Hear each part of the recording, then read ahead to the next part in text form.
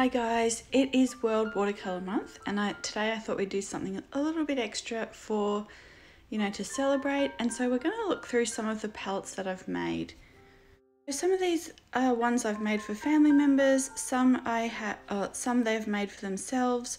So, and you can see here, I'll just show you through my two that I mainly use on the channel, and I do have videos for, swatching out all those colours. But in celebration of this month, I thought it would be nice. I can't actually follow on the prompts every day, but you can go over to World Watercolor Month and check out the daily prompts, and then you can follow along over there. But I thought it would be nice, since we're celebrating watercolors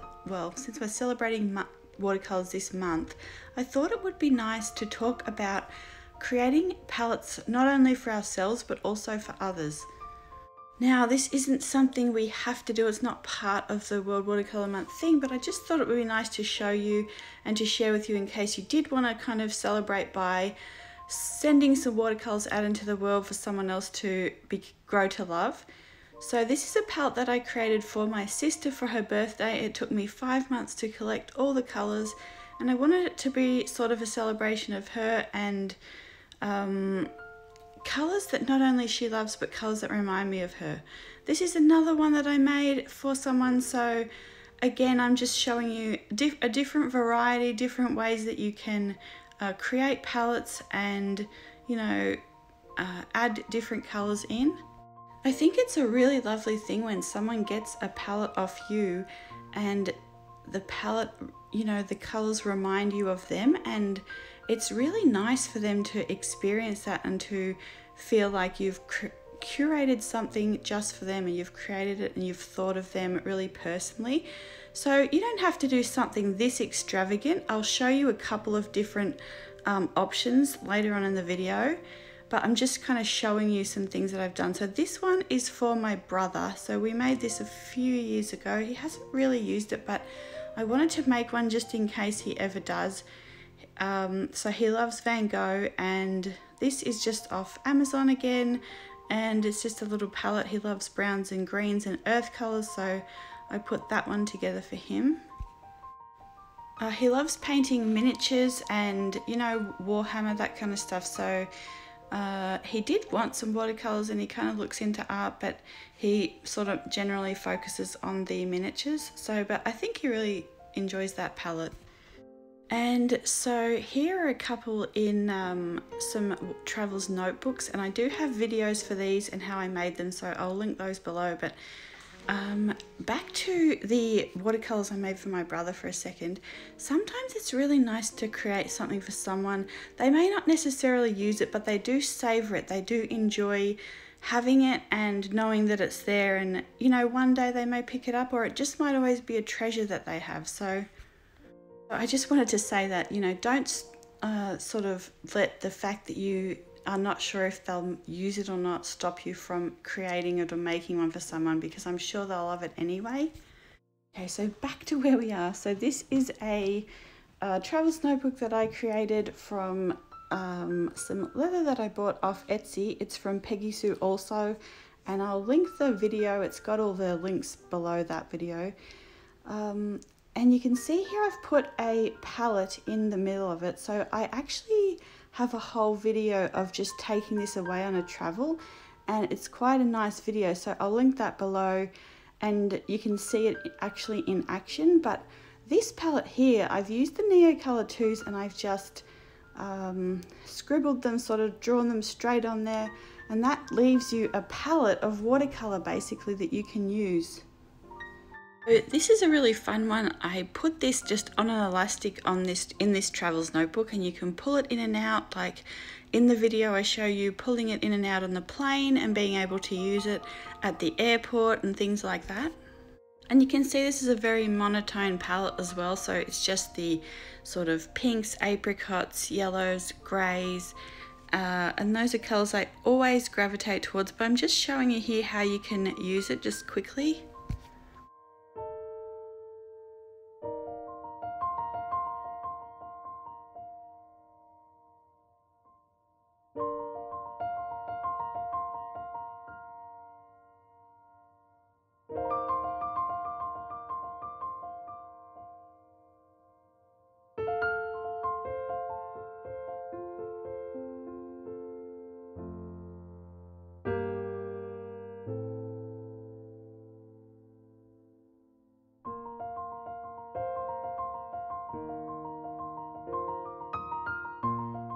And so you can see as well with the Neocolor 2s, you could use gelatos as well there.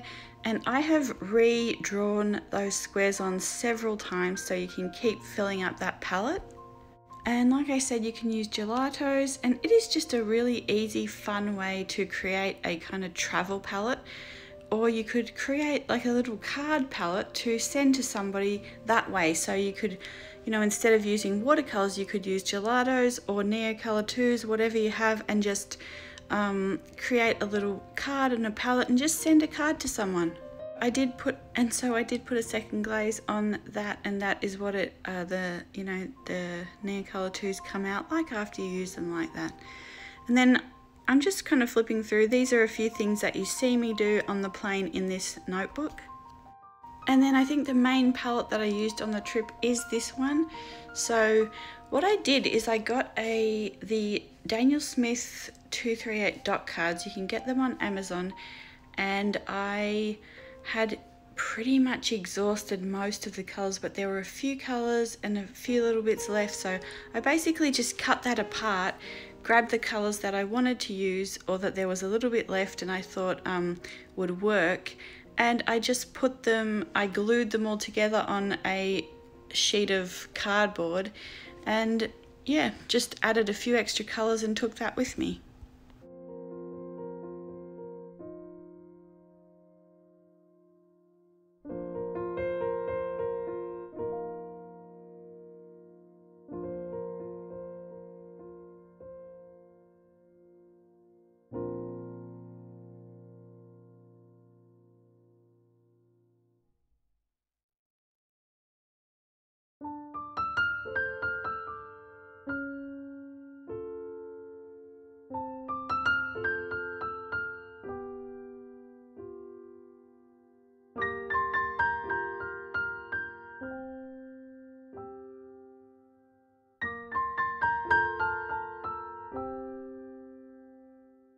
The funny thing was I got all this together to take, and I really wasn't sure if I would use it or if I'd need it, because it was a quick trip, we had some business, and I just sort of thought I probably won't use it, but the plane ended up being delayed. We ended up needing to stay at the airport for a long time, so it came in really handy. I was so thankful to have this. So this is a really, as well, again, an easy way. You know, if you have had the 238 dot cards, you could do this, or if you just have some watercolors in tubes, you can just squeeze out some dots, and I'll show that to you a little bit later. And I'm just kind of showing you through here. Some of these colors are not necessarily ones I have in my palette, but they are ones kind of my secondary ones I was thinking about, and I wanted to try them out anyway, so I thought it would be good to, you know, a good opportunity to try them out. So you can see here in the Travels Notebook, and I have a whole video how I put this together, but I left pockets at the front and the back, and I actually ended up just putting my boarding pass in the back pocket, and it came in really handy for that. But you could actually also put a little, like a card or a little palette of watercolors in there as well. And then I think, as far as I'm going to show you here, this card again, if you don't want to make your own, Beam Paints has one that is just a card full of her watercolors.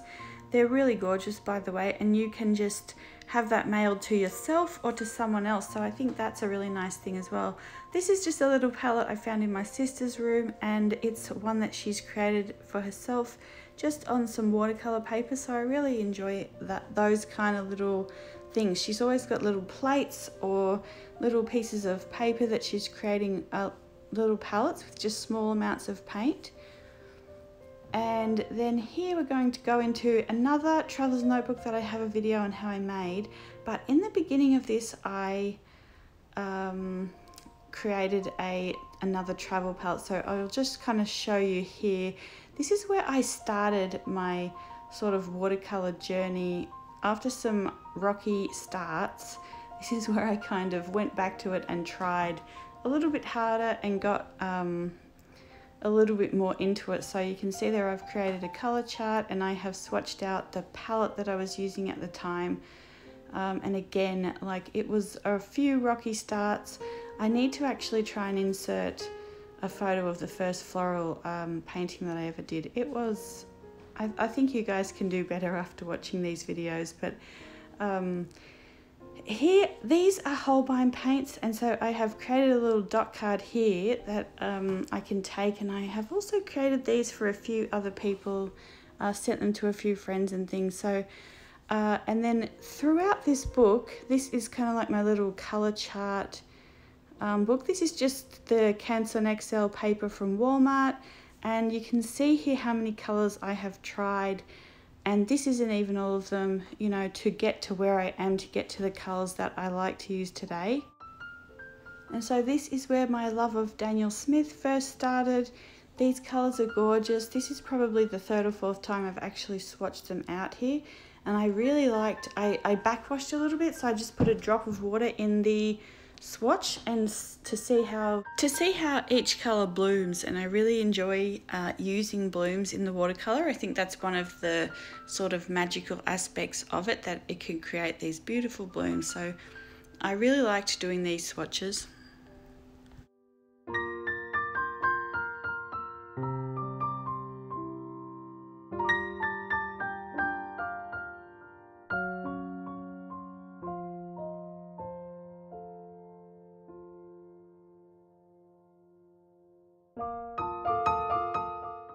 And again, you can see here, this is a Schminke dot card, so you can send a little dot card to somebody. I think it would be really nice.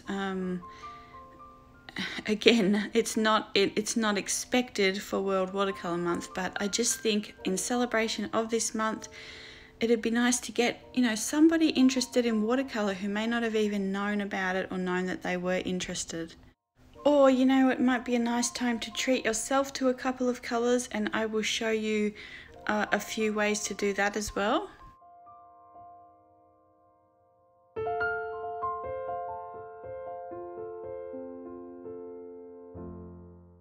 So this is a plastic tin from Walmart, and you'll see in a second, this has been so well loved, so well used. So again, this is a really affordable and good way to start watercolors or to make palettes for friends. You could have a watercolor party, or you could make palettes for your kids. I think we had the Reeves paints in there from Michael's, and you can get those with a coupon, so they're pretty affordable. They just come in a packet of like 20 tubes or something like that. So then the other thing is, if you're thinking about watercolor but you're not really too sure if it's for you, you can get a couple of these specialty colors and put them in a little, you know, a little tin that you have some, you know, from something, and or even like a little ceramic tin would be really nice. But the special thing about these is they weren't really around or available when I started watercolors, so I really love them. And yeah, it's really nice that you could start with a few specialty colors like that, gold, holographic gold or something like that. But this is another palette. This is a metal palette. I think it's called Color Around or Artium palette, and it's again from Amazon. The good thing about this one is the size of the wells. So if you like to use large brushes, and they sometimes are cumbersome to get into the half pans, you can get them into these larger pans, and it just creates a really nice sort of experience. Anyway guys, that is it for me. That is sort of a little tour of our palettes and some ideas for World Watercolor Month. I hope you're having a nice one, and let's paint. See ya.